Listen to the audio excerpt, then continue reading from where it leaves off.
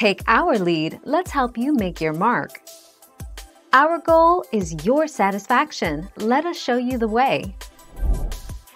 Organizers say the dye is vegetable-based. It's actually orange until it makes contact with the water, but no one is completely certain, except for the small group in charge of dyeing the river.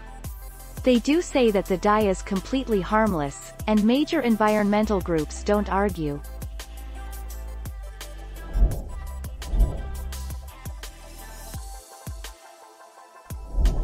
Make your mark, take our lead. Chicago River Dyeing 2021. Green makes appearance for toned-down St. Patrick's Day celebrations. Mayor Lori Lightfoot's office announced early Saturday morning that the Chicago River would be dyed green amid toned-down 2021 St. Patrick's Day celebrations. Chicago, WLS. The Chicago River is, once again, glowing green.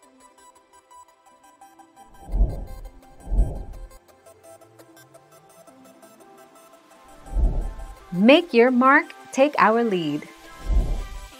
Since 1962, the dyeing of the river has been a tradition, started by representatives of Journeyman Plumbers Local Union 130.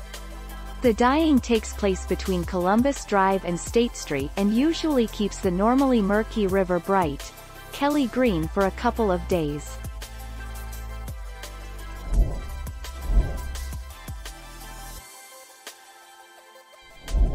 Let's help you make your mark.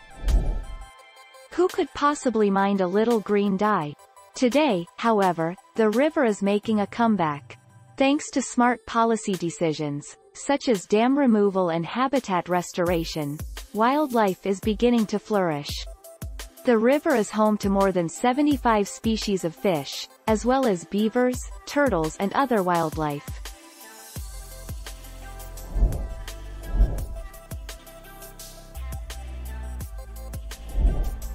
Take our lead.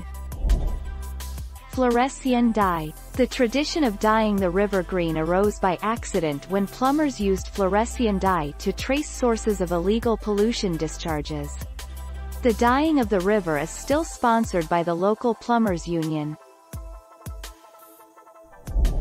Thank you for watching. Please subscribe and hit the bell notification.